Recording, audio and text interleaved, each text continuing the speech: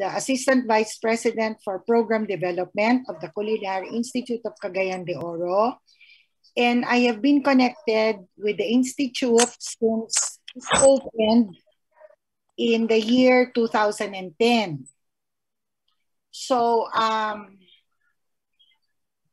was commissioned by Sir Carlo and Dr. Emeline to, actually yung culinary arts na conceive na nila nung time na yon, pero ginawa namin, in-integrate namin sa nutrition. That's the reason why you have a nutrition class today, because we would like to equip our culinary students with more, no, that they can bring in the workplace. Like, karamihan ngayon ng mga tao ay mga may sakit. There are many people who are sick. And the study of nutrition is very important if you are to become chefs, so that you only not only get to prepare delicious and beautifully plated food. In the same manner, pwede kayo mag-modify ng nutrients so you can feed people with varying disabilities and varying illnesses, and that they will be able to enjoy food the way other normal and healthy people do. Kaya namin in-integrate ang nutrition. And this was in fact acknowledged by the TESDA as the first program in the country where nutrition is integrated in the culinary arts program. Tapos nun, na-conceive din yung pastry arts also with nutrition. Kaya may dalawa tayong program. So which means that CIC next year will be turning 13 years in existence. We have survived COVID. Times were very hard. In fact, ngayon hindi pa masyadong nagiging regular ang classes. But we can foresee a better future for CIC. We have graduated several students, and they are now across the world. They are now employed across the world. Others have put up their own businesses. Marami kaming graduates na mga successful entrepreneurs na dyan sa Cagayan de Oro. Yung iba sa ibang mga cities within Visayas. Yung iba nagpuntang Luzon. Yung iba nagpuntang iba-ibang bansa. Okay. I, for one, I am based here in Massachusetts, in Boston. And here, demands for chefs has been very, very high. Plus kasi next year na po-foresee ng Amerika na 63% ng population nila will be aging. At ang karamihan ng nakikita kong mga kondisyon ng mga puti, tawag ko sa Amerikano puti. Ang number one dito, marami din ditong diabetic, marami din ditong obese, napakarami.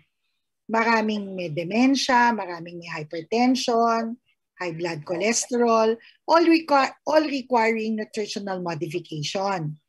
Kaya nga, mas na-appreciate nilang i-hire o mas gusto nilang i-hire yung mga graduate ng culinary arts na may strong background ng nutrition. That's why you're very lucky to have enrolled in such a program. Kaya habang nandiyan kayo, take your studies seriously. Kasi wala naman taong hindi kumakain. Lahat ng tao kumakain. So it's very important that you perfect your craft very well until you graduate. Importante yan. Okay. So today, we will divide our class into two parts. Okay, the first, I'll be giving you all nothing but lecture.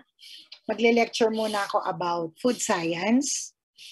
Pagkatapos class, after that, magko-computation na tayo ng calories. Okay, tuturuan ko muna kayo, tapos ibibigay ko sa inyo ang buong hapon para i-accomplish yung sheet of paper na nasa inyo, where you will have to compute calories. Tapos may isa pa kayong sit work, magko-compute kayo ng cholesterol content using the two charts that you have. May FNRI kayo at saka meron kayong isa pang US form, no? Pero kahit FNRI na lang para Filipino ang version natin, pwede na yon. So gagawa kayo ng 300 mg cholesterol diet for the entire day, pero mamaya nyo pa isasubmit sa akin 6 o'clock in the afternoon. Pati yung sit work nyo ng calories, 6 o'clock. Tapos may isa pa kayong sit work, incomplete protein combination, 6 o'clock din. Class, nakikita nyo, naka-flash ngayon ng email address ko, malukaudal@yahoo.com. That is where you are going to email your examination today at 6 o'clock, on or before 6 o'clock in the afternoon. Class, wag nyo nang gawing kasi yung mga ibang estudyante, ayoko masyadong marami akong email na natatanggap, masyadong matrabaho din basahin. Isang email lang doon sa 3. So pag nag-send kayo ng email, ang attachment ng email nyo, yung 3 pinagagawa ko. Hindi yung kada attachment, isang email. So dumadami yung laman ng inbox ko, dumadami yung binubuksan ko. Samantalang pagka ginawa kong zip file yon, isang download ko lang, mabubuksan ko yung 3 ng isang zip file. Mas madali sa akin, lalo na kung 20 kayo, madami din yon. So sa isang email, isend nyo na lahat ng sit work na pinagagawa ko today. Is that clear? Yes, sir. Okay, let's start now. So Yes, I suppose you have copied already my email address. So let's continue. Let's start with food science. Okay, now, what are the objectives of this particular module? So at the end of our lecture, number 1, you will have to identify and be able to use the different nutrition tools that we use in planning meals for individuals. Number 2, we will be able to differentiate the macro from the micronutrients. We will know the uses and the sources and the composition. And number 3, most importantly, when we prepare food from washing to cooking, what are the techniques that we can use in order to maximize the nutrients that is retained in the food that you're cooking? Okay, so what is food? First, let us define food. Food can be solid or liquid. Kaya pag uminom kayo ng juice, food din yon. Kaya lang ang form niya kasi liquid. So it's anything that enters your mouth, that you chew and you swallow. It goes down to your esophagus, down to your stomach for digestion. From the stomach, it goes to the small intestine so that the body will be able to assimilate. Pag sinabi assimilate, ibig sabihin absorb yung nutrients ng kinain mong pagkain. It will be distributed all throughout the body so the entire body will receive nourishment. Now, food is made up of different chemical components. Ito yung tinatawag natin macronutrients at saka micronutrients. Okay. Yung macro, sabi ko kanina, it means big. Yung micro, ibig sabihin small. Now, in food science class, we will also understand ano ba yung mga nangyayaring pagbabago sa pagkain, whether it is in natural form o sa mga handling procedures natin that can affect its nutritional value. And what can we do in order to preserve a great amount of the nutrients during washing, during slicing, and during cooking? It also refers to the different changes that food undergoes during preparation. Pag sinabing preparation class, kasama din yung slicing, washing, at saka cooking. Okay, this is the food pyramid. Kilalang-kilala nyo to class kasi ito ay all over the internet. The food pyramid was designed by the United States Department of Agriculture in 1970. Ito yung counterpart natin ng Go, Grow, and Glow na pinag-aralan nyo ng elementary kayo. Ngayon, it is shaped like a pyramid para madali nating matandaan yung size o yung quantity. So kung makikita nyo, ang pyramid kasi korteng triangle. Yung bottom niya na pinakamalaki ang space na na-occupy is our allotment for breads, grains, and other starches. So kasama dito ang kanin, kasama dito ang pasta, kasama ang corn, kasama ang bread. pati root crops kasama dyan. Ito pinakamarami nating pwede kainin. This is our primary source of energy. So it's about 6 to 11 servings per day, depending on your gender, if you're a boy or a girl, depending on your height, depending on your weight, and depending on your age. So we don't have the same requirements. Okay. Sa itaas nung breads, nandun ang allocation natin for fruits and vegetables. Mas maliit kasi pataas yan, pakipot yan eh. Mas maliit yung allotment, tapos naghahati sila sa isang row. Kasi tig 3 to 4 servings per day lang sila. So your fruits here, all fruits and all vegetables, leafy and non-leafy. On top of the vegetables and fruits is shared by your proteins.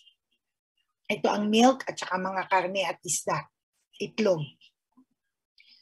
So on the left is the space for your milk is about 1 to 2 servings per day. Sa right, yung allotment natin for meat, fish, chicken, eggs, cheese, okay? Ano yan? 3 to 5 servings per day. And then yung pinakamataas sa lahat class ay ang allocation for fats and oils and sugars or sweets. Na kung makikita nyo na sa tuktok, ibig sabihin konting-konti lang ang pwede mo kainin. Hindi mo siya pwedeng gawing main course. So gumagamit ka lang ng fats for cooking, at saka sweets mo for your desserts, but it cannot be as much as your allotment for your breads, for your grains, and other starches. So kaya naisip ng United States Department of Agriculture na gawing korting pyramid para very visual, makikita mo what you can eat the most and what you can eat the least.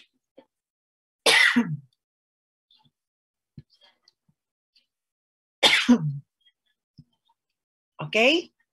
Ngayon, mamaya, class, after the lecture, i-introduce ko sa inyo yung food exchange list that was designed. Dalawa kasi, may food exchange list dito sa Amerika. Pero ang gusto ko ituro sa inyo, ang ituturo ko sa inyo ay yung food exchange list that was designed by the Food and Nutrition Research Institute in Taguig na Filipino requirement ang ginagamit. Doon sa table na yon, makikita nyo na, I think it's on the next slide. Wait, pakita ko muna. Okay, ito yung food exchange list. Hindi yata kayo binigyan nito. So ito, pwede nyo na kopya, gagamitin natin to mamaya. In the food exchange list, we have several food forms. We have classification of food. We have vegetable A, vegetable B, we have fruits, milk, rice, meats, fat, and sugar. All of the items in the food exchange list means it's equivalent to one exchange. One exchange means one serving. And they have the corresponding carbohydrate in grams, protein in grams, and fat in grams. Papaliwanag ko to sa inyo later, pagka nandun na tayo sa calorie computation. Okay, so as you can see, ito yung ano natin, class, ito yung tatlong klaseng meats natin. High fat, medium fat, at saka low fat. Low fat meat has 41 calories per exchange. Medium fat has 86 calories per exchange. And high fat has 122 calories per exchange. Example of one exchange of low fat meat is a slice of lean meat or 4 pieces of shrimp or 1 medium piece of galunggong. Sa medium fat class, nandiyan na yung itlog. 1 chicken egg or 7 pieces of quail eggs. 1 chicken leg. Okay? Yung high fat, yun na yung cheese. Mataas ang cheese, ang mani, tsaka balut. For sugar, 1 exchange of sugar is 20 calories. It's equivalent to 1 teaspoon of sugar or 2 pieces of banana chips or 1 piece of candy. And 1 exchange of fat is 45 calories. That's 1 teaspoon of oil, 1 piece bacon, or 1 slice of half of an avocado. So we will deal with that later during computation. Okay. Napicturean nyo na to, class? Yes, Chef. Gagamitin natin yung mamaya. Okay, good. So, in nutrition class, hindi lang natin pag-aaralan ang macro at micro.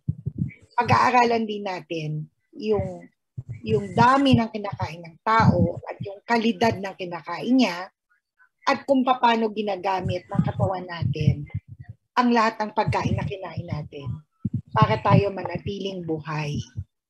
So, hindi lang yung ano ba kinain mo, hindi. Yung bang kinain mo is enough to make sure that you're going to live a sort of a Chef, quality. Excuse me, Chef. Can I have, hindi pa kasi ako naka-picture nun. Can I take a picture? Thank you. Dan? Yeah, Dan, thank you. Okay. Okay, let's continue. So that, hindi class pwedeng walang single food na nakakapagbigay ng lahat ng nutrients. There's no such thing as that. Nutrients cannot be taken from just a single food. You have to eat everything in order for the body to receive all the nutrients that you need. Kasi may kanya-kanyang function ng mga nutrients na hindi kayang gawin ng ibang nutrients. There are nutrients that give us energy. There are nutrients that repair the body and build the body. And there are nutrients that regulate body processes. That is why hindi ka pwede ang kakainin. Walang kanin, walang ulam, walang gulay, walang prutas. Kasi yung nutrients na nasa kanin, wala sa gulay. Meron man, hindi complete. That's why the plate must always have everything. It must have the carbohydrates, protein, fats, vitamins, and minerals. Because no single nutrient can do everything. Okay, so these are the 5 nutrients class. Our 5 nutrients are carbohydrates, proteins, and fats, which fall under the macro nutrients. Macro means big. Kaya sila tinawag na macro because we need them in large amounts. And vitamins and minerals are what we call the micro because we need them in smaller amounts. Okay, so the macronutrients class, like carbohydrates, fats, or lipids, and proteins, are our main source of energy. Sila yung dahilan kung ba't tayo nakakalakad, nakakaupo, nakakatayo, at saka bakit gumagalaw yung lahat ng laman loob natin. Sila yung, kumbaga sa kotse, sila yung gasolina. Kaya ang need natin sa kanila malaki. Kasi malaki masyado yung function nila. Ang measurement natin for the need for this is in grams. Yung micronutrients naman class are the vitamins and the minerals. Sila yung helper ng macro. They help the macro perform their functions. So in principle, they maintain good health. Pero ang pangangailangan natin sa micro is only in milligrams or micrograms. Ibig sabihin maliliit. That's why we call them micro. Pero kahit maliliit class, it's important that they are always in the daily diet. Okay, let's start now with the macro. Number 1 under macro is carbohydrates. Class, ang carbohydrates ay isa sa mahalagang macronutrient because basically it is our major source of energy. Mapapansin nyo, nangihina kayo pag di kayo kumain ng kanin, di kayo kumain ng tinapay. These are all carbohydrates. Magugutom ka kung ang kakainin mo lang ulam. Although protein or your ulam is also a source of energy, but it does not provide as much energy as what we get from carbohydrates. Ito kasi number 1, carbohydrates. Ngayon, may dalawang klase ng carbohydrates. 2 groups yan. Simple at saka complex. Simple carbohydrates are sugars, class. Under simple carbohydrates, lagay nyo dito, ha? We have the monosaccharides.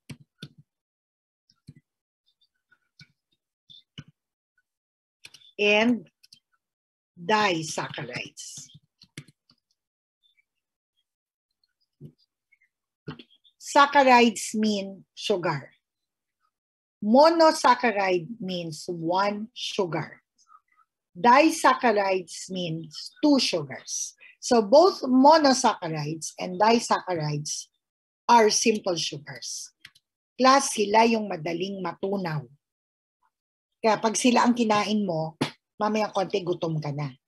But they also provide the same calories like candies and fruits and your cakes and your pastries. Yung complex carbohydrates, ito yung nasa kanin, nasa gulay, nasa mais, nasa pasta. Sila yung tinatawag na polysaccharides.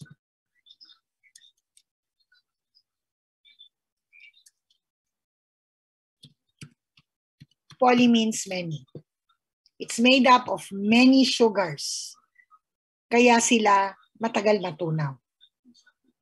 Kasi madami silang sugars bonded together.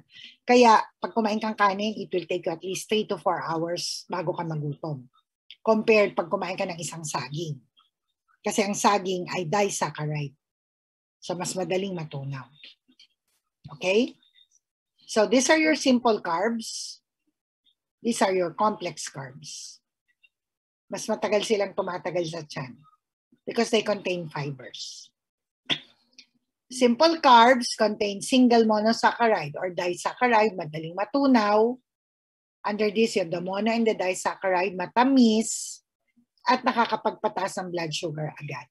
So diabetics normally are restricted from eating too much of this. Complex is a polysaccharide, matagal matunaw kasi madami siyang units ng monosaccharide, hindi matamis, at mas matagal niyang maitaas ang blood sugar level.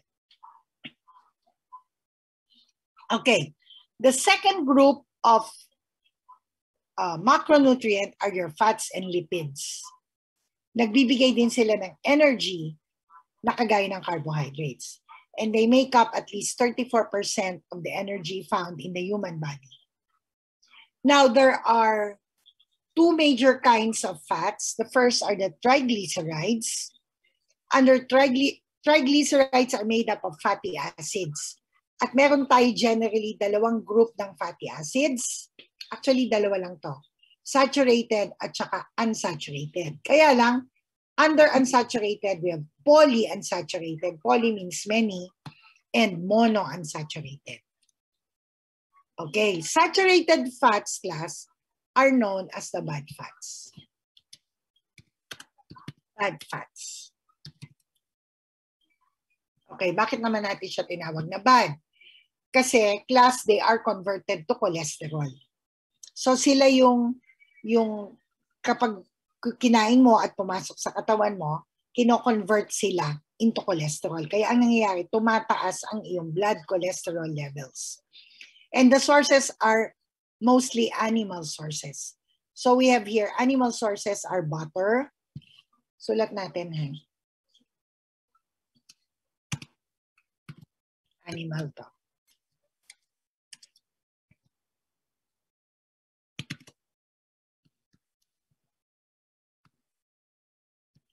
Margarine, class, galing ito sa oil na sinolidify. Plant ito. Meat is animal. Ano to? Karne ng taba ng baboy, taba ng baka. Okay? Tsaka manok. Dairy products, gatas. Gatas, keso, cream, animal to. Egg yolks, animal.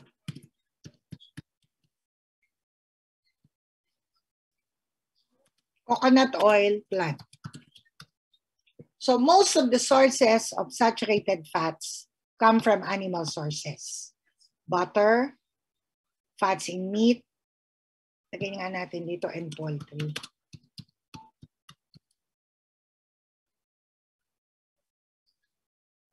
Okay, dairy products, egg yolk, and coconut oil. So these are bad fats. Okay. Your unsaturated fats.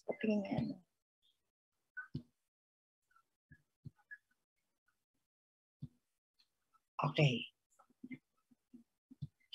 Lagay natin dito. Unsaturated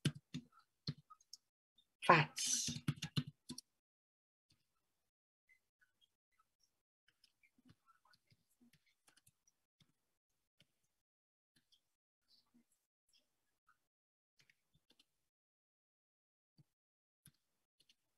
Okay. There are two kinds of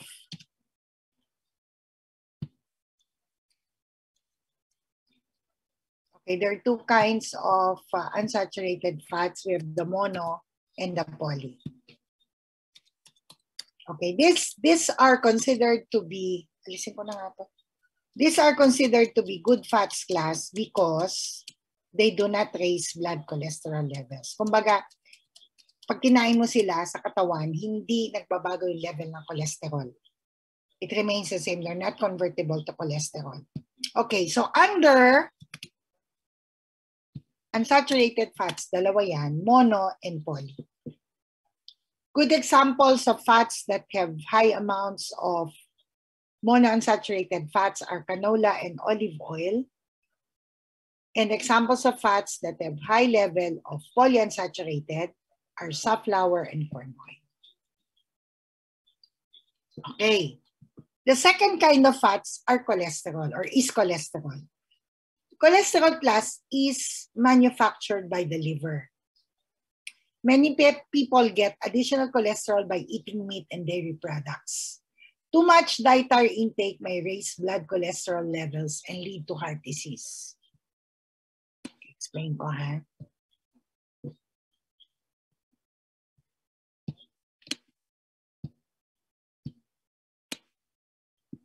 So literary class, cholesterol is manufactured by the liver. So ang nagpo-produce ng cholesterol ay liver. Okay? Liver produces 70% of the cholesterol. In the body. Okay. So 70% ang pinoproduce ng atay natin. Okay. So ibig sabihin, ang kulang mo na lang 30%. Okay. Kaya ang dapat mong intake from food sources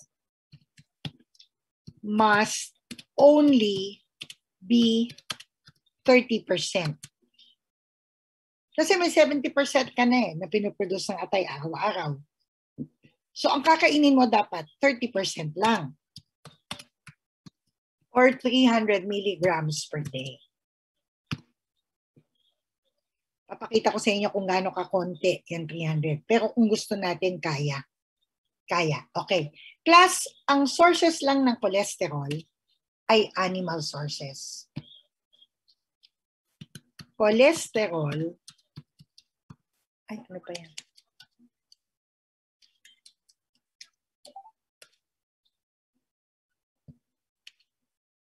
Okay?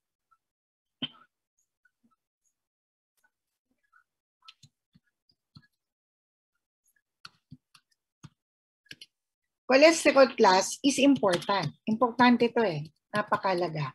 Okay. Bakit mahalaga ang cholesterol? Hindi na, kasi tayo pag sabing cholesterol, negative na tayo dyan, iniisip natin, ay, masama yung cholesterol. Hindi. It is important because it is needed by the liver to produce bile. Ano naman yung bile? Ang atay natin, ang gumagawa ng bile, galing sa cholesterol, tapos itatago niya muna sa gallbladder. Gallbladder in Tagalog is abdo. Okay. Tapos tuwing kakain ka ng may taba, magbababa ang apdo o ang gallbladder ng bile papunta sa small intestine para tunawin yung kinain nating taba. Otherwise, hindi matutunaw yung kinain nating taba. Okay. It is needed by the liver to produce bile, which is important for emulsification of fats. Sa Tagalog, para matunaw ang kinain nating taba. Okay. Bakit kailangang matunaw ang kinain nating taba? Sapagkat pag ang kinain nating taba ay natunaw, the body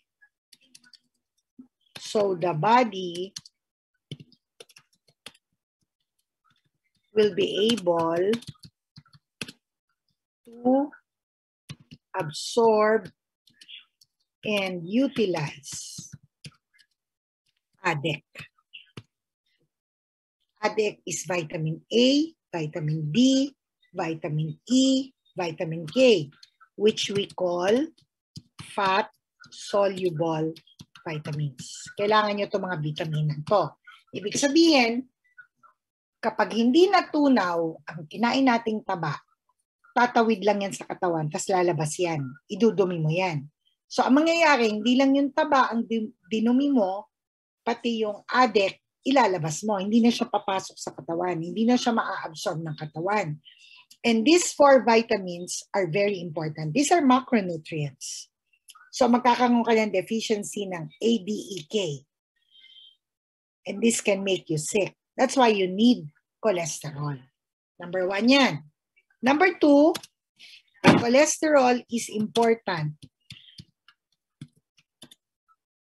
for the production of sex hormones. Self-explanatory na yan. You know the importance of sex hormones. Hindi tayo dadami, hindi kayo magkakaanak, hindi wala kayo dito sa mundo kung wala yan. So, ibig sabihin ng class, cholesterol is not all bad. We need cholesterol. Ang problema lang, class, ito. Ito problema. Since the liver produces 70% of the cholesterol needs of the body, yung kailangan kumain ka ng 30% or 300 milligrams per day, doon tayo parang nahihirapan. Okay. So ngayon, explain ko yan sa inyo mamaya. I will explain that to you later. Dito muna tayo. I explained to you earlier the 2 kinds of triglycerides. Meron tayong tinatawag na saturated fats at saka unsaturated fats. Okay. I told you earlier that saturated fats are good fats because they do not raise blood cholesterol levels. At sinabi ko rin sa inyo na yung unsaturated fats are bad, saturated fats are bad fats and unsaturated fats are good fats. Saturated fats raise blood cholesterol. Unsaturated fats do not raise blood cholesterol. Okay. Yung saturated fats natin, karamihan doon, galing sa animals. Ang plant sources lang natin generally ay coconut oil tsaka margarine. Etong unsaturated fats natin, nanggagaling yan sa vegetable oils except coconut oil. Tapos class, huwag nyo kakalimutan pati fish. Good sources yan ng unsaturated fat. Ngayon, meron tayong 2 klase ng cholesterol sa katawan natin. Meron tayong tinatawag na good cholesterol, which we call the high-density lipoproteins or the HDL, at saka bad cholesterol or the low-density lipoproteins or the LDL. Okay. Kailan tumataas ang good cholesterol mo? O kailan tumataas ang iyong HDL? Okay. Tumataas yan, class, kapag marami kang kinain na unsaturated fat. Okay. Yung unsaturated fat, class, kapag kinain mo yon, yung dugo mo hindi nagsosolidify. Yung dugo mo na yes? Chef, may question na ako, Chef. Yung virgin coconut oil, is that saturated then? It is saturated, kaya lang medium chain triglyceride siya. Ibig sabihin nun, mas madali siyang natutunaw. But it is still coconut oil. It is still palm oil. Okay, sige. Thank you, Chef. Okay. Yung high density lipoprotein or HDL, ito yung good cholesterol, tumataas ito kapag mataas ang consumption mo ng good fat or yung unsaturated, mono or poly. Pinananatili niyang liquid ang dugo mo para nakakadaloy siya ng madali. Walang naiiwang taba dun sa loob ng ugat.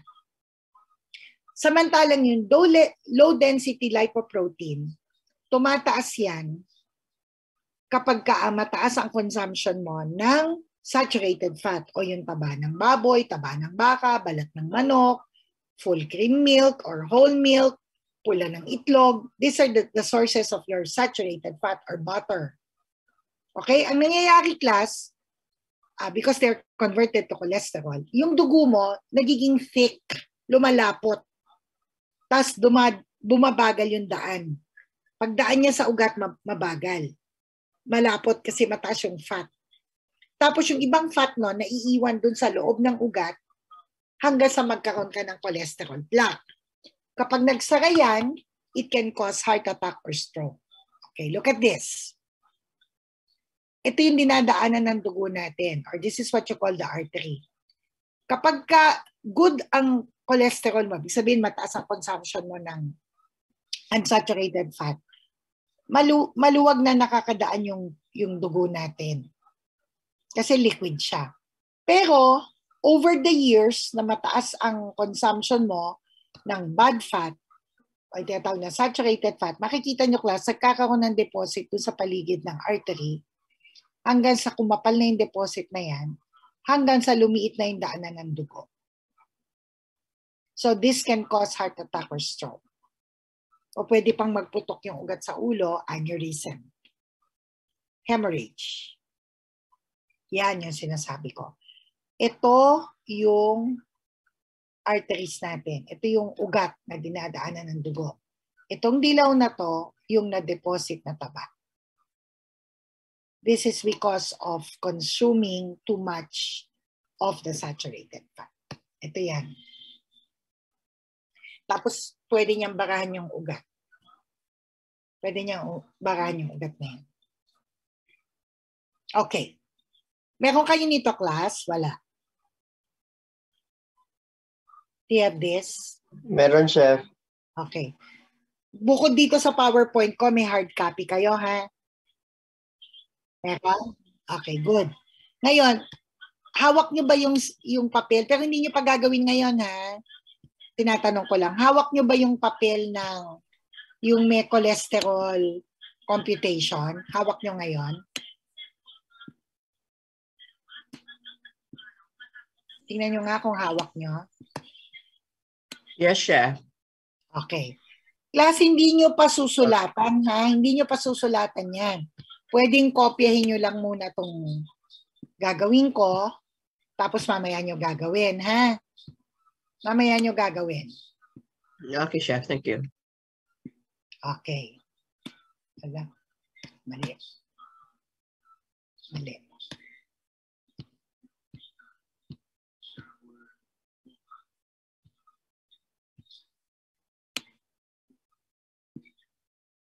Okay.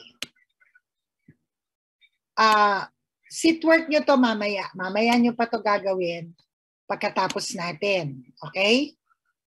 Hindi nyo pa to gagawin ngayon. So, gagawa kayo ng 6 meals, pero sisiguraduhin nyo na hindi kayo lalampas sa 300 milligrams cholesterol. So, gagawa kayo ng breakfast, lunch, dinner,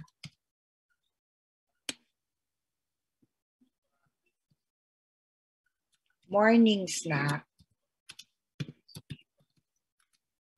afternoon snack, at saka bedtime. Kukumputin lang, class, dito cholesterol. Wala tayong ibang kukumputin, cholesterol lang, class. Yun lang kukumputin natin. Gawin natin lahat itim para madali.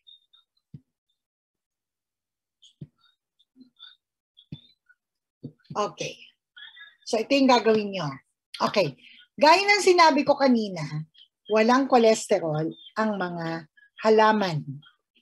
Ang pinanggagalingan lang ng cholesterol class ay mga hayop. So, ang ilalagay muna natin sa menu natin, yung wala tayong kukomputin. And these are plant sources. Okay? Simulan natin. Lagyan muna natin ng kanin. Saan nyo ba gusto magkanin? Gusto nyo ba magkanin sa breakfast class? Yes, chef.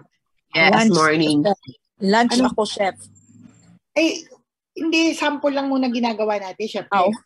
Kayo ang gagawa ng inyo mamaya. Okay, magkanin tayo ng breakfast.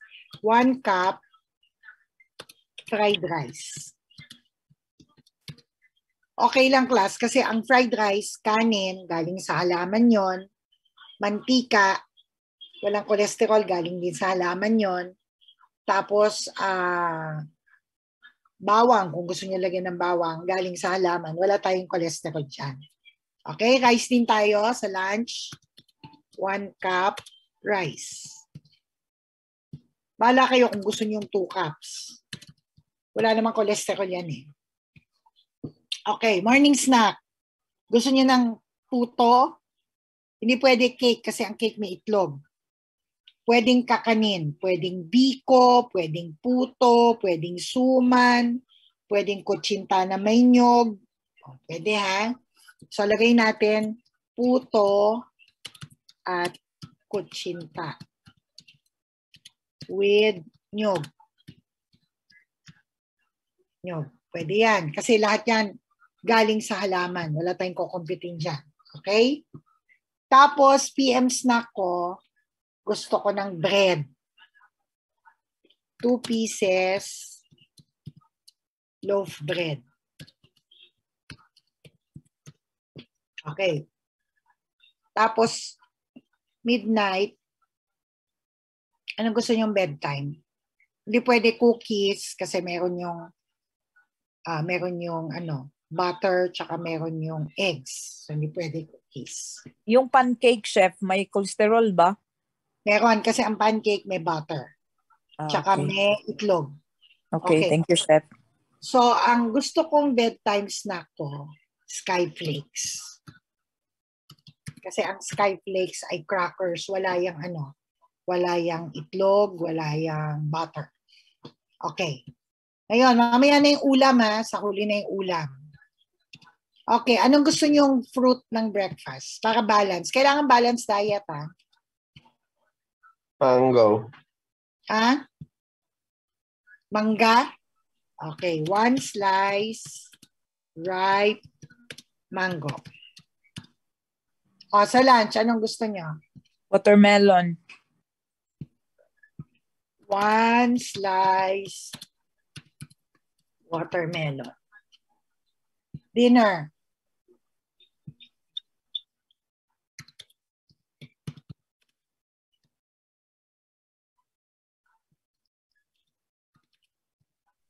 Apple. 1 apple. O, mag-juice tayo ng ng AM snack. Anong juice ang gusto nyo? Orange juice. Okay, 1 glass orange juice. PM. Cucumber juice. Ay, social ka ha? Healthy ka ha? Juice. Okay.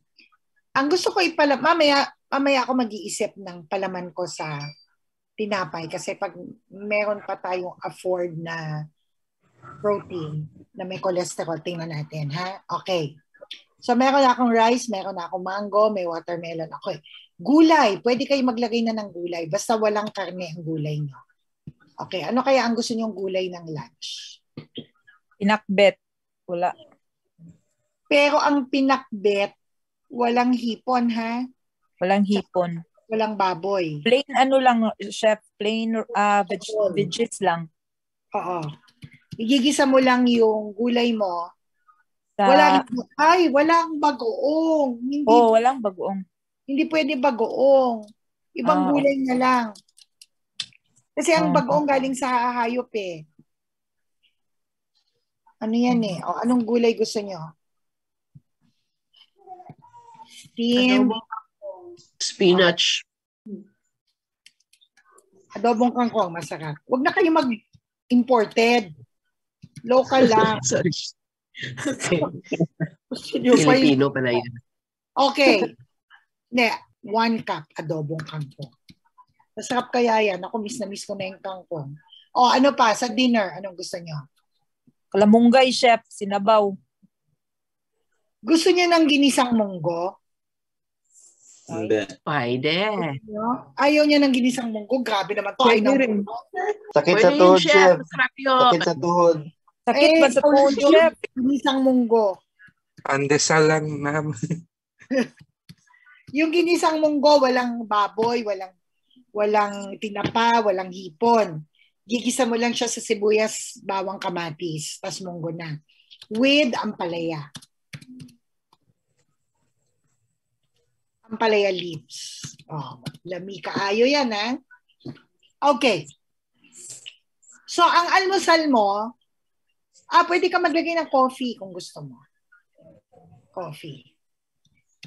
Lagay natin dito. Para maganda. Gusto ko maganda yung menu, ha? 1 cup coffee with, pwede ang Coffee Mate, ha? Kasi ang Coffee Mate, non-dairy. Hindi pwede gatas, ha? Non-dairy creamer and sugar. Pwede yan. So, hindi pwede ang milk kasi ang milk may cholesterol yan. Ito yung Coffee Mate. Okay, so meron ka ng kape, meron kang manggang hinog, meron kang fried rice. Doon na tayo sa ulam. 300 milligrams total per day. Okay, ano ang gusto nyo ulam sa sinangag nyo sa almusal? Itlog, chef. Taas ng itlog, huwag ka na mangarap. Huwag ka na muna mangarap. Bulad, chef. Bulad. Okay, tingnan natin bulad, ha? Asan mo bulad? Dried fish. Pusit, ma'am. Nataas ang pusit. Ang taas ang pusit. Dried fish. 56. Oh. Dried fish, pwede ka na lang muna mag-fish. Ayan, dilis. Gusto nyo? Yes, Chef Dilly. Sige, chef. Dilis. Plus, lahat ng sukat nito, 100 grams, ha? 100 grams ito lahat. Lahat. Okay, so, 100 grams na... Dilis. Dilis. Okay. Lalagay natin dito. 100 grams fried dilis. Doon mo naman siya ipiprito sa mantika galing sa vegetable, di ba? Kaya walang problema. 100 grams is 19. 19.0. Okay, susulat nyo na dito 19. So may 19 na tayo. Gusto nyo ng kamatis? Yes, Chef. Pwede rin, chef. With sliced tomato. O gusto nyo onion? Oh. With suka, chef. And with sliced tomato, onion, With suka, chef. and vinegar. Oh. Masarap na yan, ha? Masarap na Yes, yan. chef. Sarap kayo. Kaayo. So, 90 na ang nagamit nyo. Ang total nyo, Sa breakfast. 300 ang total nyo. Tandaan nyo, 300, ha? Okay, lunch natin, watermelon, adobong kangkong. O, ano magandang terno ng adobong kangkong? Pili na kayo dyan. Nag-isda ka lang, pwede ka na magbaboy, baka o manok. Pili kayo. Chinese ham, chef. Hala ka terno ba yung adobong kangkong? Di ba ang gulay nyo adobong kangkong?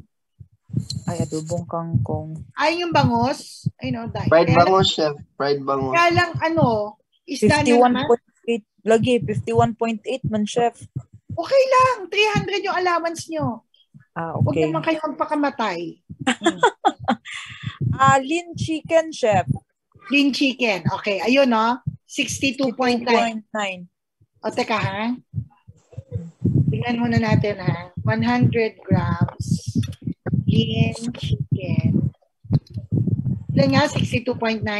Yes, chef. Anong luto sa chicken? Fried. Pa rin. Chef. Fried pa rin. Okay. Adobo, chef.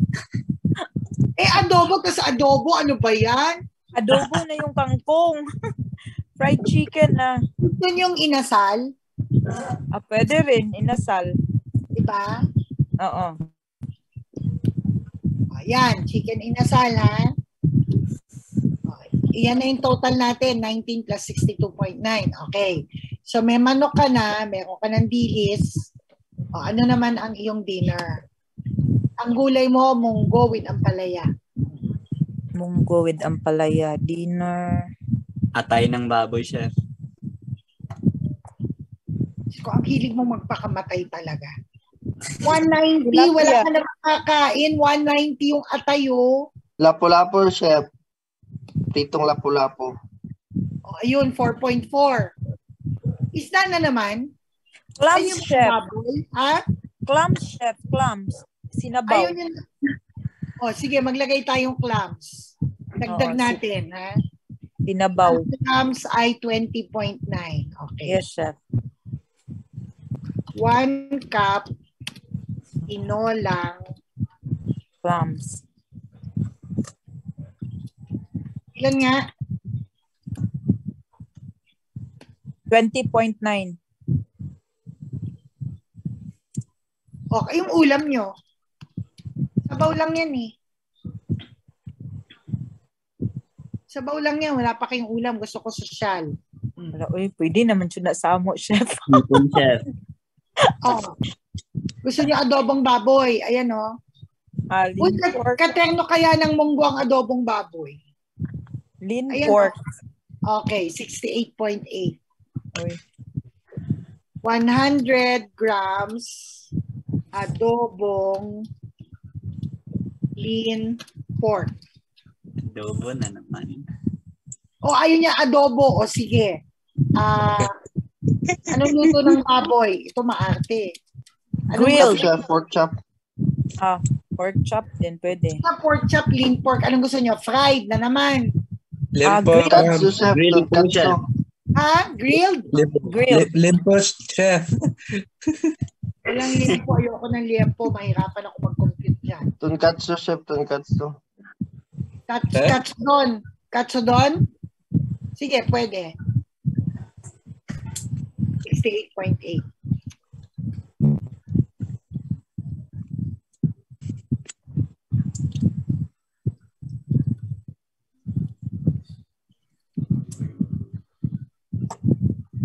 Tapos i-close parenthesis natin yung lean pork.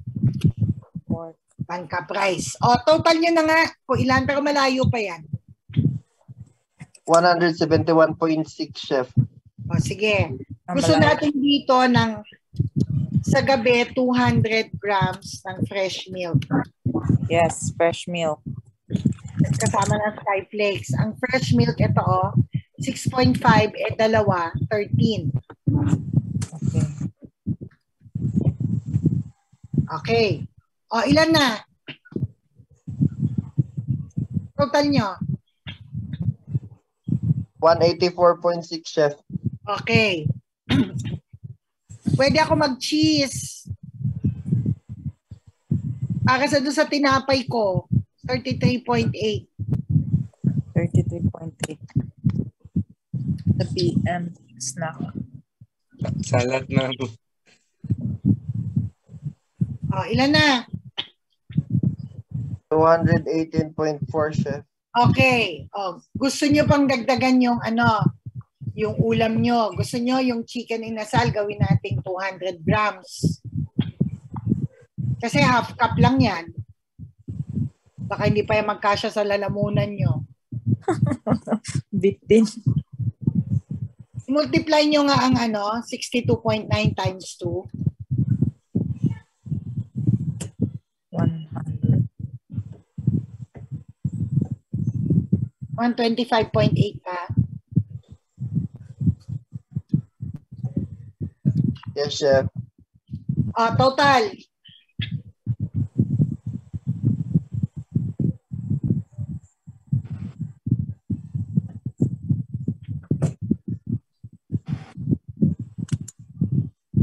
Ilan na?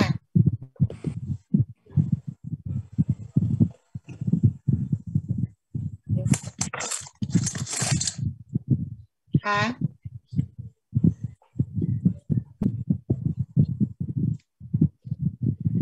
Ilan na? Tagal naman yung mag-add.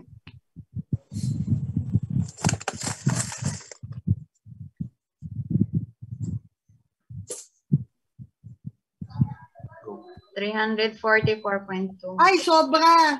Eh di mali kayo kanina.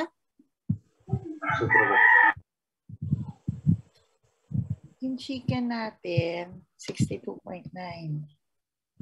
Ba't biglang sumobra ng ganon? 19 plus 281 lang, chef. O hindi na pwede kasi class 300 lang eh. 19. Teka, 281.3, chef. ang dilis 19, di ba? Ang inasal 62.9.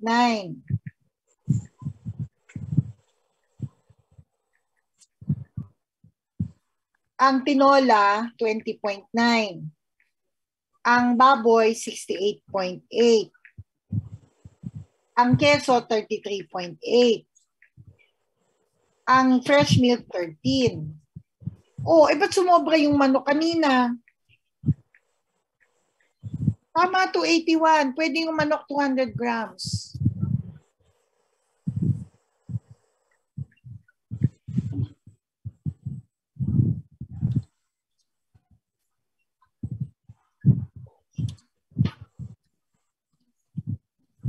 Oh.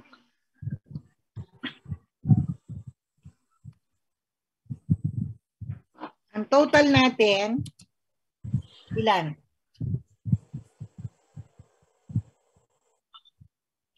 Okay, pwede na yan. 281.3. 3. Okay na yan. Pwede nyo sagad din ng 300. Pero pwede na yan 281.3. Gagawin nyo to mamaya. Meron kayong sheet of paper. Meron. May sheet of paper kayo dyan. So you take a picture of this. This is what you're going to do later. Ito yung number 1 assignment. Chef, Okay. pwede bang written yan, chef? Ayaw mo dun sa form na binigay ko? If pwede lang po.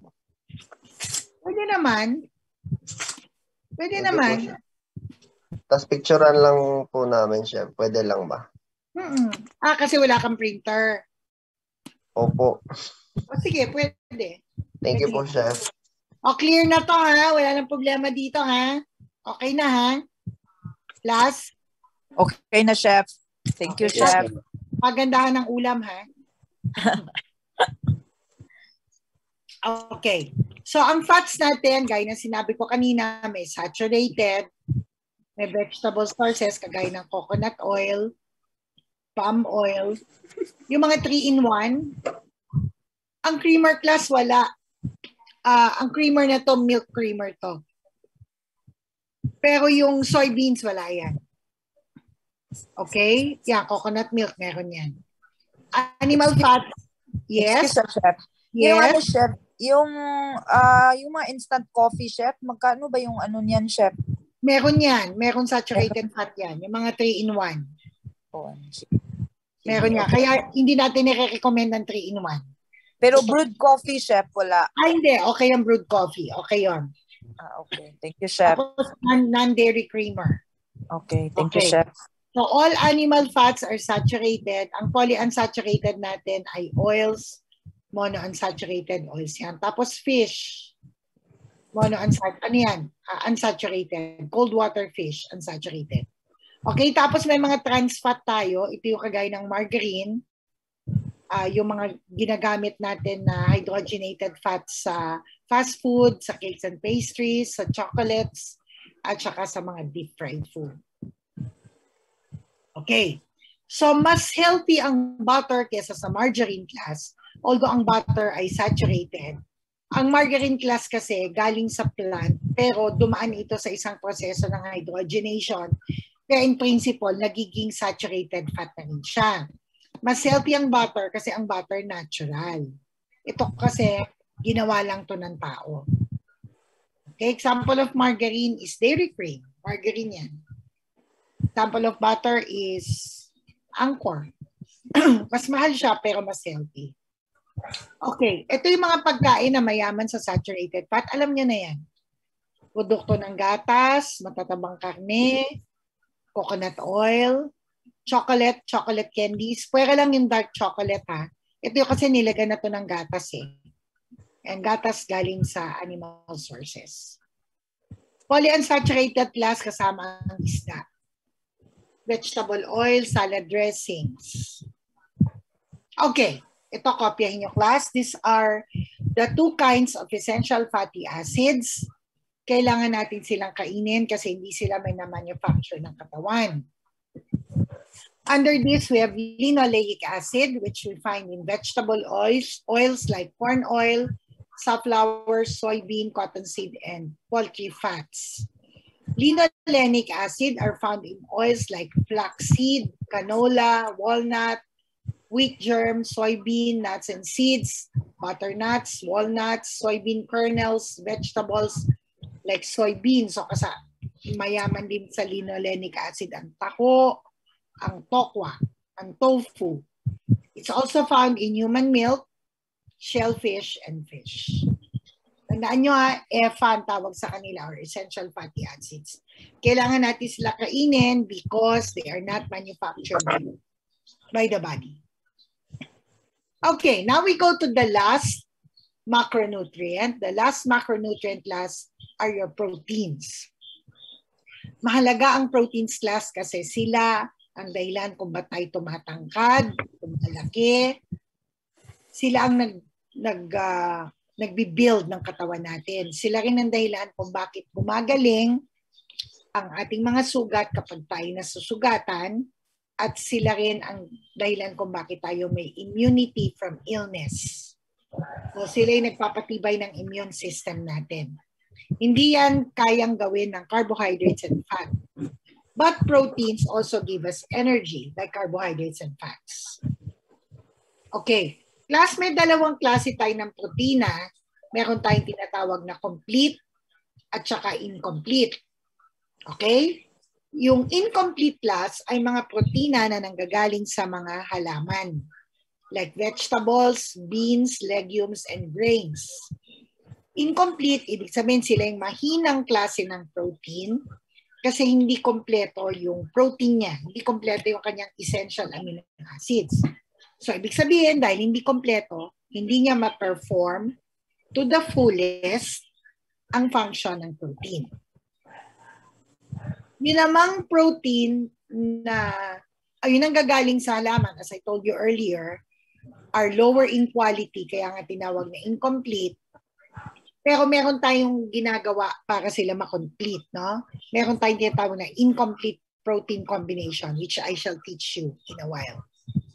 Yung complete naman, ito yung lahat ng essential at saka non-essential. So lahat ng types ng protein, kompleto sa kanya. At ito class ang mga protina na nanggagaling sa hayop. Gaya ng manok, puti ng itlog, isda, karne, shellfish, gatas, keso. They are all complete. So nape-perform ng protein ang kanyang function to the fullest. Okay, so these are examples of complete: eggs, turkey, chicken breast, prawns, tuna, salmon, pork chop, beef, duck, cheese, yogurt, milk. Complete lahat yan. Example ng incomplete, yung chickpeas, oats, tofu, lentils, quinoa, brown rice, cashew, peanut butter, almonds, edamame seeds, broccoli, avocado. So ito yung weaker. Ito yung stronger. Okay. Gaya na sinabi ko, yung complete protein, kompleto lahat ng protein sa kanya. na lahat ng amino acids na sa tamang dami, kompleto, at yung incomplete naman kulang ng 1, 2, o 3. Kaya nga, meron tayong tinatawag na incomplete protein combination. Para ito sa mga vegetarians o mga vegan o mga tao na hindi kumakain ng animals. Okay?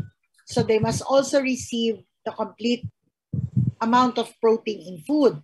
So ang nangyayari, magko-combine ka ng 2 halaman para yung kulang dun sa isa, makikita mo dun sa isa. They complement each other. For example, grain and legume. That's number 1.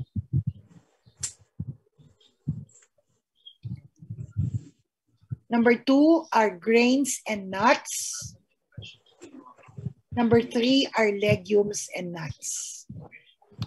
So, halimbawa, ang grain, mababa siya sa protein na lysine, threonine, and tryptophan.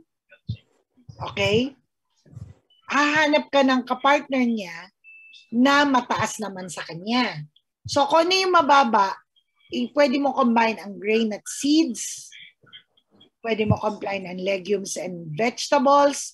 You combine 2 together, yung kulang sa isa, isusupply ng isa. Okay. Meron tayong combination na gagawin. Gagawin natin ano ha.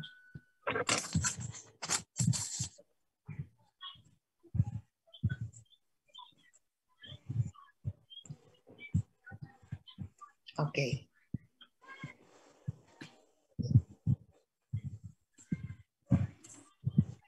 So, ang first natin na combination, grains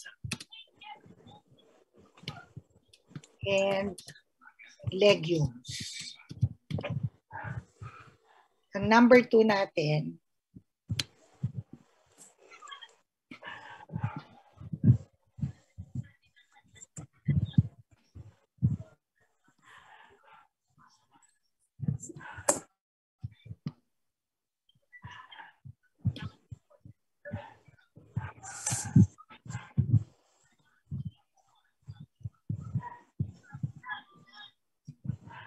pangalawa natin, grains and nuts or seeds. Pangatlo natin, legumes and grains, legumes and nuts or seeds. So, yan yung tatlo, ha?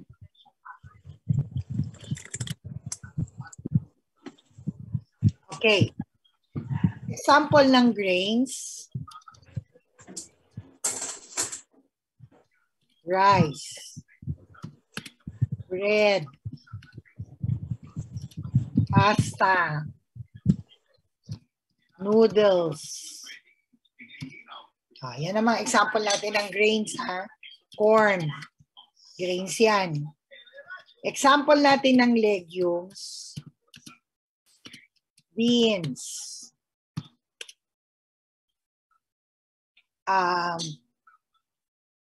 nuts or seeds, soy. So, anahin natin, ha? Para mas specific. Green beans, sitaw, chicharo, garbanzos,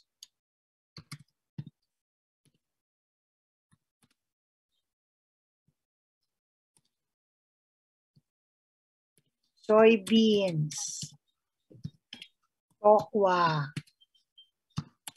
taho, tofu. Sample yan, ha? Okay. Grains, alam nyo na yan. Nuts.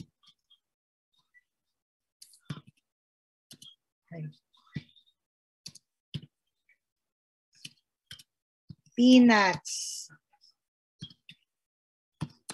walnuts, cashew, pine, pecans, marami pa, ha? Pistachio, etc. Seeds.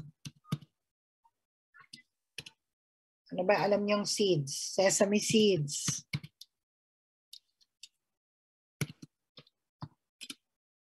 Chia. Ano pa ba yung alam niyong seeds? Yung common na alam ninyo. Squash. Watermelon. O, puro seeds yan, ha? Okay. Legumes and nuts. So, gagawa kayo, class, ng kombinasyon ng tatlo.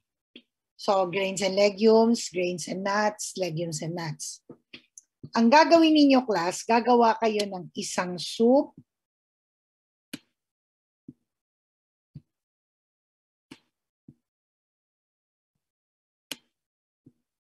From the 3 combinations, ha? Ito yung number 2 seat work nyo. Gagawa kayo ng isang soup. Gagawa kayo ng entree. Ano yung entree? Main course. Tapos gagawa kayo ng dessert. Alin man dyan sa tatlong yan ang gusto nyong gawin. Okay. Ang naisip kong, bibigyan ko example, ha? Ang naisip kong dessert, yung number 3. Sulat ko na lang. Legumes and nuts or seeds. Okay? Ang naisip kong main ko ay grains and legumes. At ang naisip kong soup ay grains and nuts or seeds. Hindi ka pwedeng gumamit ng animal class, ha, kasi vegetarian to. So, hindi tayo pwedeng gumamit ng animal. Okay. So, ang gagawin ko na soup ay number 2. Ito, soup ko. Grains and nuts or seeds. Ito. So, ito yung soup ko, ha.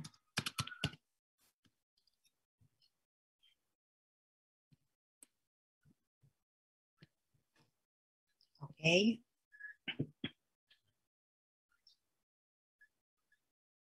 Ito, buto to, ha. Akala nyo yung pakwan mismo, ha. Okay.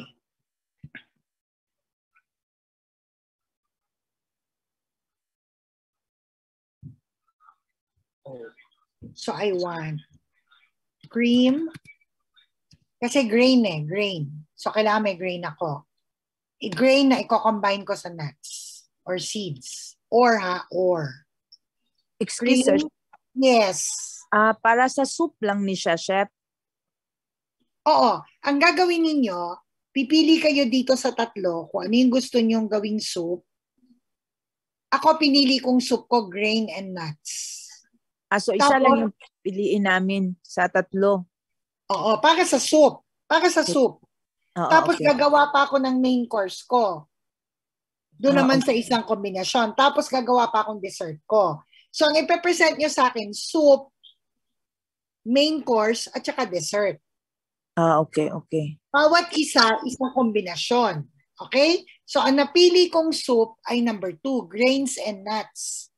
So, ang grain ko, corn. Cream of corn soup. Ay, hindi pala. Hindi pala pwedeng cream. Corn soup. Kasi walang gatas. Corn soup with cashew, toasted cashew nuts.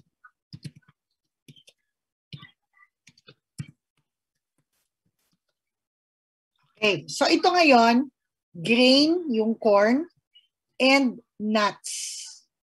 Nuts or seeds, so nuts ang napili ko. So ang soup ko, corn soup with toasted cashew nuts and malunggay.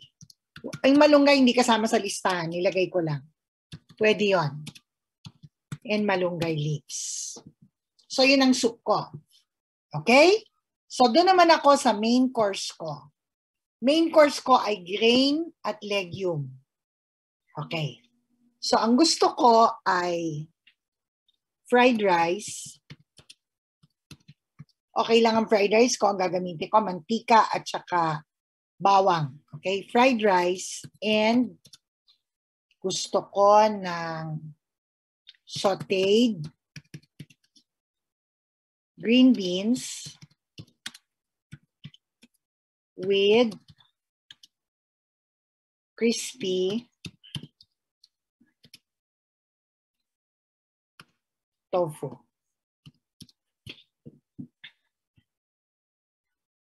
Okay? So ang main course ko, may kanin ako, tapos meron akong ginisang Baguio beans na merong piniritong tokwa, tofu. Yan ang main course ko. So lalagyan ko entree. Itong entree ko. Ito ang aking soup. Tapos, ito ang aking dessert. Ang dessert ko, class, ay legumes and nuts. Legumes ay mga buto. Mga buto yan, ha? Ay, nakalimutan ko ilagay dito ang munggo. Kasama ang munggo dito. Okay. Okay. So, ang dessert ko, class, legume. Legume. Okay. Ito, favorite ko ito. Sweetened garbanzos. Pinatamis na garbanzos. Nakakabili nito, nakabote na. With sesame seeds. Toasted. Black.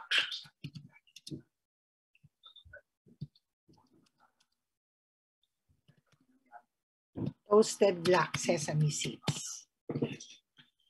Ang gagradean ko dyan ito. Ito. Yan. Okay? Class, hindi nyo na isusulat itong grains and legumes, itong mga menu lang ang gagawin nyo ito. Ang tray nyo, ilalagay nyo lang, ganito lang gagawin nyo, ha? Teka. Para hindi kayo nalito, ha? So, ang entree ko ay grains and legumes. Ang soup ko ay grains and nuts. Hindi nyo na sa akin sasabihin kung alin dyan ang grain, kung alin ang nuts, alam ko na yan. Ang dessert ay legumes and nuts. So ito, class, hindi ko na kailangan makita. Ito.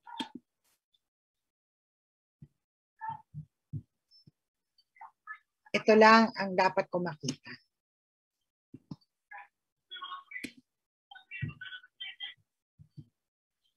Ay, ano ba yun?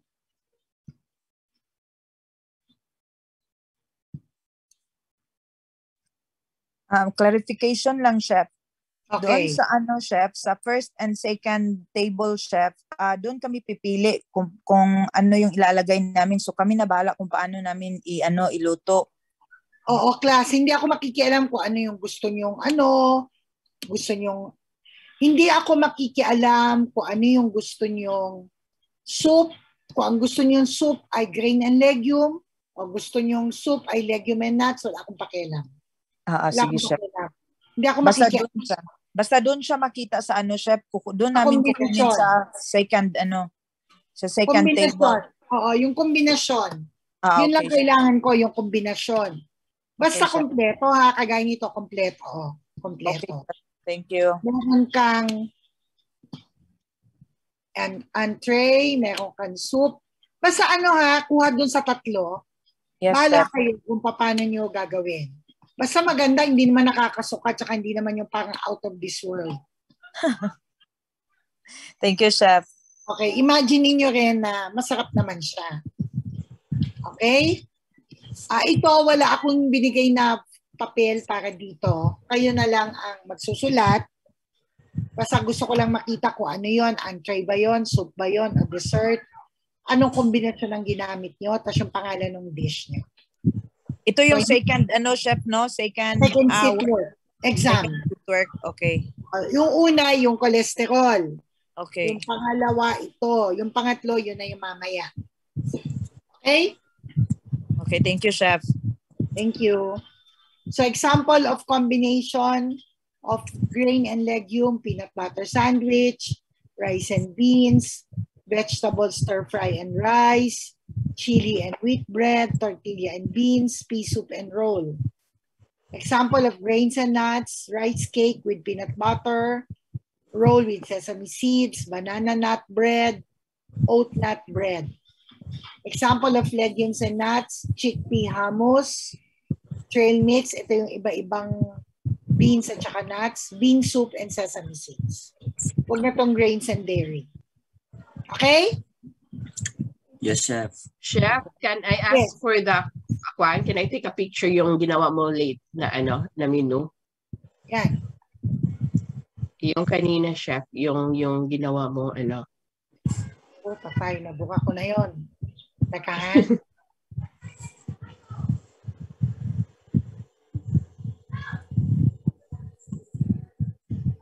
Ayun. Nag-CR kasi ako, chef. Okay na? Thank you, chef. Thank you. Oh my God. Okay, now we go to the micronutrients, the minerals. Maraming minerals sa katawan natin. Example, iron sa dugo, ang calcium sa buto, ang fluorine sa ngipin. Maraming important functions ng mineral sa katawan natin. Unang-una class, sa metabolism, mahalaga sila. Tapos sila ay isang component ng enzymes natin na nagpapabilis ng mga chemical reactions sa katawan. And they also regulate the function of our tissues, our muscles, and our organs. So they are very, very important. Mahalaga sila. Maraming minerals ang nakikita sa katawan. Among them are calcium and phosphorus in your bones and teeth, potassium in your water, body fluids, marami yan. Iron in your blood, but you don't have to memorize them. There's no problem. Okay. The last micronutrient are your vitamins, and there are two groups of vitamins. We have the fat-soluble ADEC. Ito ay nakatago sa fat ng katawan natin. At ang water-soluble na vitamin B complex and C na hindi natatago sa katawan, pag umihi ka, kung ano man yung excess, ilalabas mo. Because they're water-soluble. Okay. Like minerals, class, vitamins do not give us energy. Tatlo lang ang pinanggagalingan ng energy, and these are carbohydrates, protein, and fat. So, hindi ka lalakas kung iinom ka ng vitamins. But the vitamins help speed up energy production coming from carbohydrates, protein, and fat. Hindi nakakagawa ng vitamins ang katawan natin. The only way you can get them to your body is by eating them from sources of food, except vitamin D class. Vitamin D and niacin are vitamins that you can get from sunlight. Pag natamaan ng sunlight ang skin mo, yung color ng skin mo, which is melanin, it is converted into vitamin D. Kaya, kapag naaarawan ka, wag lang naman yung gitna ng day, you also get or receive vitamin D. Okay? Now, the first group of vitamins are the fat-soluble. They have precursors or provitamins. Example, a precursor of vitamin A is carotenoid. Ibig sabihin nun, pag hindi mo pa siya kinain, like carrots are good sources of carotenoids. Carrots do not contain vitamin A, but they contain carotenoids. Pag kinain mo yung carrots, the carotenoids in the carrots are converted to vitamin A. Kaya sinasabi na rin natin that carrots are good sources of vitamin A. Pero kailangan ma-convert pa sa katawan yan. Okay? At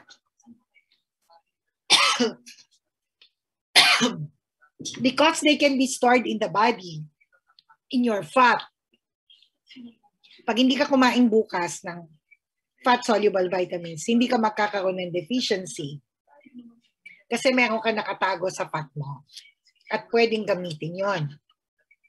So you don't have to eat ADEC every day. And one more thing, hindi madaling mamatay ang fat-soluble vitamins sa mga ordinary cooking conditions.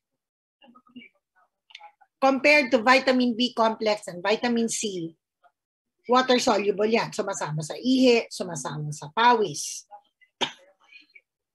So whatever extra you have today, ilalabas mo lahat sa ihi yan. So kain ka ng kain every day. They don't have precursors like ADEC, and deficiency develops fast.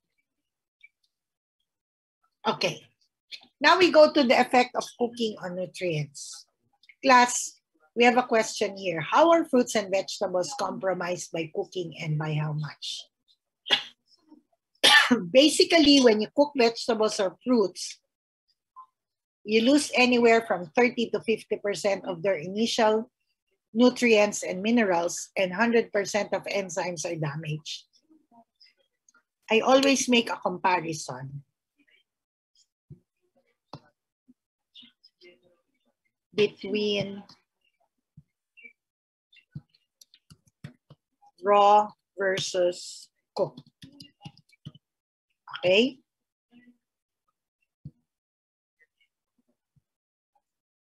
Raw fruits and vegetables contain,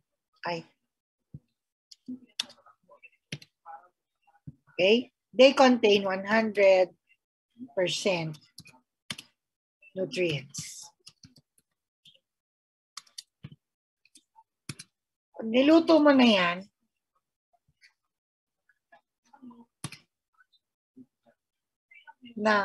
kahit mabilis lang, you lose anywhere between 30 to 50% are lost. Okay. It contains 100% fibers. Pag niluto mo, class, you also lose between 30 to 50%.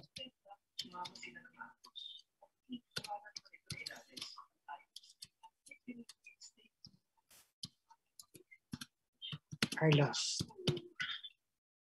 And they contain 100% enzymes. Niluto mo, 100% are lost. Pero okay lang, class, if you lose 100% kasi ang katawan naman natin ay nagpo-produce ng enzymes. Kaya walang problema. Hindi mo naman kasi pwedeng, kung minsan you have to cook the vegetable, wag lang masyadong matagal. Okay? So the longer you cook your vegetables and fruits, the more nutrients are lost. Yan yung raw versus cook. Tapos last, meron din tayong tinatawag na enemies of cooking. Okay? Ibig sabihin nun,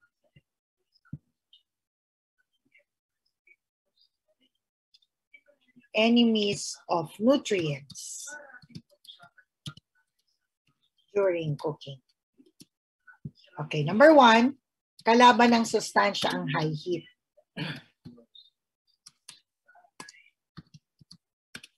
Ano pa yan?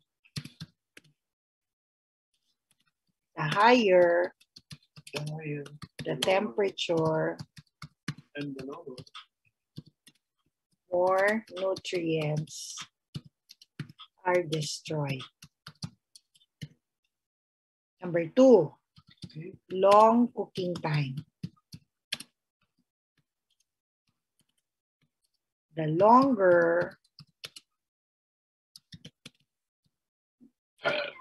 the cooking time, more nutrients are destroyed. Number 3, large amount of water. Okay. So itong tatlong to, kapag na-expose ang food sa high heat, long cooking time, tsaka large amount of water, chances are mas maraming sustansya ang namamatay. Kaya ang pwede mong gawin, high heat plus short cooking time. Mataas ang temperature pero maikli lang ang luto. Or low heat plus long cooking time. Like simmering.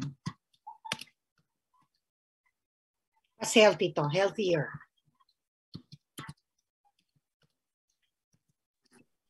Excuse us, chef. Yes, yes. Ano lang, chef, clarification.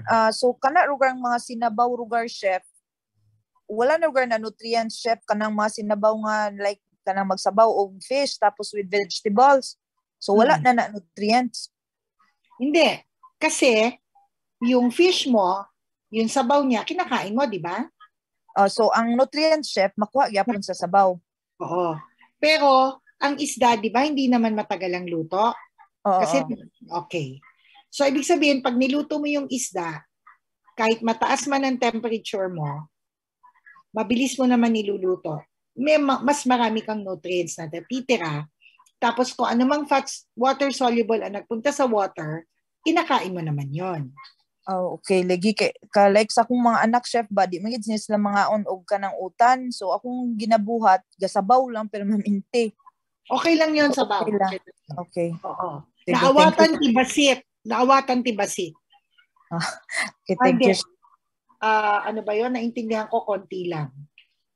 Yung ano, chef, ba? Kamay. Kamay. Ilocano po ba kayo, chef? Hindi. Naghalo-halo na yung language ko. Marami ako alam ng language. Di kay kakasabot Bisaya, chef.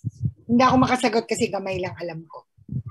Okay, sige. Yun kasi, chef, hindi ko, yung mga anak ko kasi hindi ko makain ng vegetables. So, ginagawa ko, na lang, like, tinulang isda, with okay lang yun. Okay lang yun. Puro sabaw lang. Mas matagal mong niluluto. Alima, nagpapalambot ka ng karne. Yes, chef. Siyempre, matagal yun. Okay lang yun, matagal. Pero yung heat mo, ibababa mo. Okay, chef. Hindi pwede, ang taas ng heat mo, tas ang tagal mo pinakukuluan. Okay. Yung bad. Okay, so kung high heat ka, mabilis lang ang cooking time mo. Pag low heat ka, matagal ang cooking time mo. Pwede yon. Mas ideal yun. So, they can get pa rin nutrients from the soup. Of course. Alone. Okay. Yes. Thank you, chef. Thank you. Okay. So, ibig sabihin, kapag ang pagkain ay mas mataas ang temperature, tapos mas matagal, more vitamins break down progressively more and more the longer it cooks. So the thing is, the shorter the cooking time, the better. But not for everything. And don't put in too much water. Okay. Ito ang mga bad cooking methods. Okay? Gaya ng deep frying. Ang deep frying ay hindi masyadong healthy kasi high heat. Kaya para maging healthy ang deep frying, di ba nag-pre-cook tayo, halimbawa, lechong kawali, pinakukuluan natin sa tubig. Para pag pinray mo siya, high heat yan, mabilis mo lang siya lulutuin kasi palulutungin mo lang yung labas dahil yung loob luto na. So magiging mas healthy yon. O crispy pata, ganun din ang ginagawa natin. High heat, pero faster ang cooking time. Okay, baking and roasting are also not very healthy kasi pag nag-bake ka ng chicken, nag-roast ka ng lechon, high heat, tapos long cooking time. Kaya hindi sila healthy. Ang boiling naman, kasi high heat, tapos madaming water. Kasi hindi yan boiling pag hindi madami ang water. Okay? Yes, sir. Okay. Ano naman ang mga good cooking methods natin? So, ang good cooking methods natin ay microwave, kasi ang microwave mabilis. Walang masyadong water. Steaming, kasi hindi nagtatouch ang food sa water. Tapos mabilis lang. Stir frying, mataas man ang temperature, mabilis ka lang nagluluto. So high heat pero short cooking point. Okay, so ito yung healthy methods natin. Steaming, no direct heat, retains nutrients, adds flavor. Grilling, mabilis din. Mataas ang temperature ng grilling pero mabilis lang. Kasi kung hindi, masusunog. Microwave, mabilis. Stir frying, mataas ang temperature pero mabilis. Ang poaching class, mababa ang temperature. But of course, the healthiest of them all is no cooking. Okay, copy this. Lalabas to sa test. These are the water-soluble vitamins na sumasama sa water pagka niluto mo siya sa water. Kaya ang fat-soluble maganda niluluto sa oil. So we have thiamine, niacin, biotin, folate, and vitamin B6, B12, and vitamin C. Tinatanong ko to usually sa parang enumeration type kapag ka-oral exam. Tapos, ang vitamins na madaling masira ng heat are thiamine, pantothenic acid, folate, and vitamin C. Tandaan nyo ha, tatanong ko yan sa multiple choice. Enumeration pala. Enumeration. Papaabot ng isang tissue. Nagkaroon ng ano yung buhok. Ha? Ano ko ba kung ano yun? Nakunan nyo na ng picture? Isa lang. Ano yun? Ewan ko nga. Okay. The 4 fat-soluble vitamins are stable in water because they're fat-soluble. Ibig sabihin, sumasama sila sa oil. These are ADEC. And the vitamins that are stable under heat are riboflavin, niacin, vitamins D, K, E, and B12.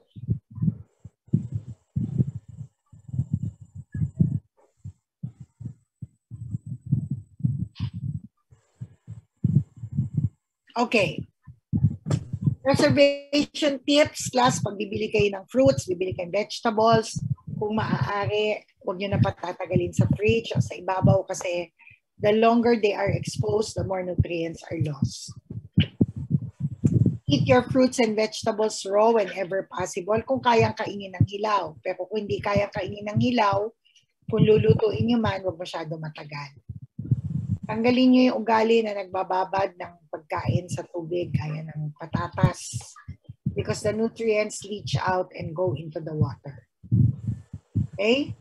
And if possible, you cook food using the shortest time possible. Okay. Pagka, yun, yung tanong sa akin kanina tungkol sa sabaw ng gulay. Okay lang kung kakainin yung gulay, kaya kung hindi nyo kakainin, huwag nyo siyang pakuluan sa masyadong maraming tubig. Okay? Or kung pwede, gamitin nyo yung pinagpakuluan as a soup or a sauce, or you can add it to gravy. Okay, the ways in order to preserve nutrients. Number 1, gaya na sinabi ko kanina, shortest time possible ang cooking at saka low heat. Number 2, tatakpan nyo ang kaldero to luto to prevent your nutrients from escaping in the form of steam. Number 3, kung pwedeng ang gulay, kagaya ng patatas o ng kamote, may balat, napoprotektahan ng balat yung pag-leach ng vitamins and minerals into the water. Kung pwede, kainin pati balat. Yung mga kinakain natin, kagaya ng balat ng okra, balat ng talong, kamatis. If you can eat the peel or the skin, you eat them. Okay? Tapos kung gulay, lutuin mo siya near the time that you are going to eat them. Kasi meron tayong tinatawag na carry over. Na further niluluto ang pagkain mo, hindi na crunchy, tapos maraming nutrients ang nawawala. Okay? Tapos yung water na leftover mo sa gulay mo, kung use as soup or gravy or sauce. Okay, tapos wag masyadong maliliit ang hiwa ng gulay kasi mas maraming nutrients ang nasisira kapag lalo na kung sa tubig mo siya lulutuin. Okay, ang mga karne, manok, isda, meron din silang nutrients na namamatay kapag masyado nating niluto ng matagal. Kaya nga, ewan ko kung nakapag-serve safe na kayo. Sa serve safe, tinuturo ko ang proper and correct cooking temperature. Using the thermometer, ma-check mo kung luto na yung pagkain. Ayaw natin na undercook kasi natatakot tayo ng contamination ng bacteria. Pero ayaw din natin na overcook kasi maraming nutrients ang namamatay. Kaya a thermometer is important when you are checking the doneness of food. Okay, ito mahalaga to, class, ha? Nilalagay natin ang asin sa niluluto natin kapag ka malapit ng maluto ang pagkain. Unang-una, from a culinarian's point of view, nagbabago pa ang tubig ng niluluto mo, kaya chances are magbabago din yung lasa. Pero from nutrition point of view, nilalagay natin ang asin sa huli kasi kapag maaga mo nilagay ang asin, yung 4 na sustansya na nasa gulay mo, pupunta sa tubig. Tapos pag kumulo ang tubig mo at nag-evaporate, sasama siya sa steam going up into the air. And what are these 4 nutrients? You have protein, sodium, potassium, and calcium. So we do not add salt early during cooking because there are possibilities of leaching of nutrients into the water, and these nutrients are protein, sodium, potassium, and calcium. Parati ko itong tinatanong sa oral exam. Okay, binanggit ko na to kanina. Pag magluluto tayo ng gulay na may balat, mas maganda lutuin natin na may balat like potatoes and kamote and carrots dahil napoprotect nila yung nutrients inside the vegetable from leaching out into the water. Okay, ganun din, class. We don't cut the vegetables too small tapos i-expose natin sa air because the vitamin C content of your cut vegetables exposed to the air can result to the loss of vitamin C. Okay, ganun din ang kanin. Huwag tayong masyadong maraming hugas sa kanin. First washing, you already lose 40% of thiamine and nicotinic acid. So if you wash it twice, you lose 80%. So kapag maghuhugas ng bigas, konting water lang kailangan. Ganun din yung mga ibang nanay kapag may baby. Kapag ka nagsaing, gagamitin yung water, tapos kukunin yung kulo, nalagay sa bottle ng bata. Yung tinatawag na AM. Now, most of the nutrients of the rice go to the AM. Tapos wala nang halos na iiwan na nutrients dun sa kanin na kakainin ng matatanda. So it's advisable that you prepare AM separately from the rice being prepared for the adults. Okay? Yung sinigang class, although hindi nagiging maganda yung kulay ng gulay kasi pag nilagyan mo ng sampalok, namumutla. But this acid that you put into your sinigang somehow protects the vitamin A and the vitamin content of the vegetables. Okay, ganun din, sinabi ko na ito kanina. Kapag nagluluto ka, make sure na nakatakip. Kaya uso na ngayon yung mga kaldero na ang takip ay glass para nasisilip mo sila what's happening inside. Because frequent opening of your pan will result to evaporation of nutrients. Okay, ang mantika na ginamit mo sa high heat, isang beses mo lang pwedeng gamitin. You cannot use oil repeatedly over and over again at high heat because it lowers the smoking point of the oil and it leads to the production of trans fat or harmful fat that can cause cancer. Okay, ganun din ang protein. Hindi natin pwedeng masyadong pinapakulo ang matagal ang mga protein natin kasi nako-compromise ang amino acid, lalong-lalo na ang gatas. In culinary, you will learn that you do not boil milk and cream kasi nagiging kurtado. Okay? But in principle, the protein quality of your milk is reduced when you boil it. Okay. These are the 3 advantages of cooking. Actually, there are 4. Pag niluto mo ang pagkain, nagbabago ang itsura at sumasarap. Number 2, pag niluto mo ang pagkain, namamatay ang harmful microorganisms. Number 3, kapag niluto mo ang pagkain, nagiging mas natutunaw ng katawan ang starch, which is improved. At higit sa lahat, ang quality ng protein na nasa itlog, nasa legumes, nag-i-improve kapag niluto. Kaya hindi totoo na mas masustansya ang itlog na luto, na hilaw kaysa sa luto. Actually, they're just the same. Mas tumataas pa ang percent ng digestible protein ng cooked egg kaysa sa raw eggs. Are there questions? No questions? Class? Wala?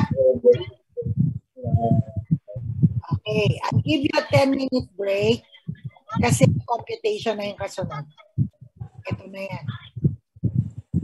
So, i-prepare nyo, itong page 4 lang ang kailangan. Magko-compute tayo, ha?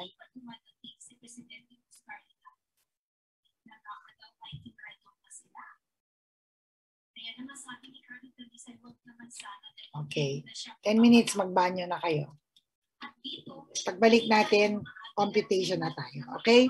Para you have the rest of the day to do your 3 sit works. Actually, exams yun. Yung cholesterol, yung incomplete protein combination, at saka ito pinakamatagal eh, calorie computation. Okay? 10 minutes, class. Okay? Class. Yes, Chef. Yes, Chef. Yes.